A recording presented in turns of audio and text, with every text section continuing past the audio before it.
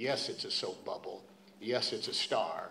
But it looks to me like it is the world's largest magic lantern that will transport us to amazing places simply by getting together with a couple of strangers and walking into a dark room and sharing the experience.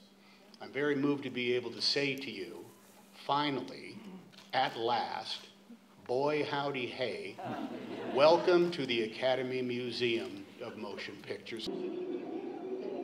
We've kept the candle burning for 92 years, and we look, pretty good for that length of time.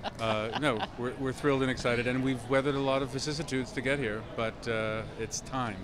It's time. The way the galleries are formatted, where you're turning corners and you're entering new experiences at every time, there's nothing overly linear about this museum. Every gallery is a new adventure, and in that sense, it's almost like the cutting to the next scene of a movie. You have no idea what's coming up, and there's something essentially filmic about the experience of walking through each floor. Cinephiles will delight in seeing Rosebud from Citizen Kane, and that was a particular favorite of mine. But I think when you go into our costume exhibit and you see the costumes from The Wiz, from that great floral masterpiece from Midsommar, Ari Aster's film, I think even if you haven't seen the movies, you would be dazzled by Jeff the Bridges' creativity. robe.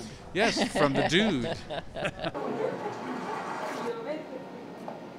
I'm invested in all the artifacts. I love them all, but when I, as David said, turned the corner and saw the drawings that Wes Anderson had done for Fantastic Mr. Fox and the puppets that he had made, it's one of my son's very favorite films, and so I think everyone will have that opportunity in this museum to come across something that they have an emotional attachment to.